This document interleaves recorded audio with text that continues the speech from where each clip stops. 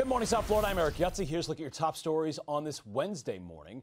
Donald Trump supporters in Palm Beach County rallying ahead of a possible indictment against the former president over allegations about hush money payments during his 2016 campaign.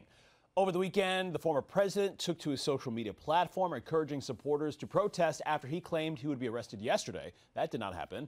Trump's legal woes are mounting. According to ABC sources, a federal judge found there is preliminary evidence Trump broke the law in his classified documents case.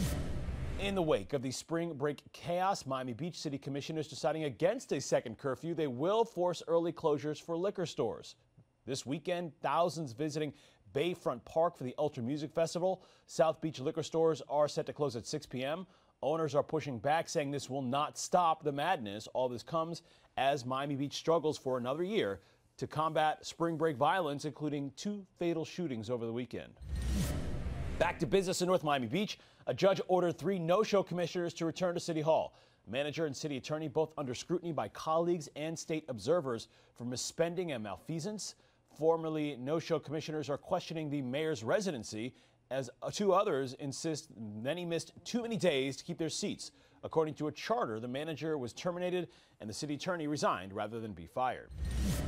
And opening statements beginning yesterday in the trial for the co-founder of Presidente Supermarkets, Manuel Marin, allegedly devised a murder-for-hire plot against Camilo Salazar after learning that the interior designer reportedly had an affair with his wife in 2011. Jurors were shown grisly crime scene photos of the victim's burned body. According to prosecutors, 3 men kidnapped, tortured Salazar before killing him. Defense attorneys argue Marin was out of the country and had absolutely nothing to do with it. As breaking news happens, we'll keep you covered on air and online at local10.com throughout the day for more local news coverage and updates.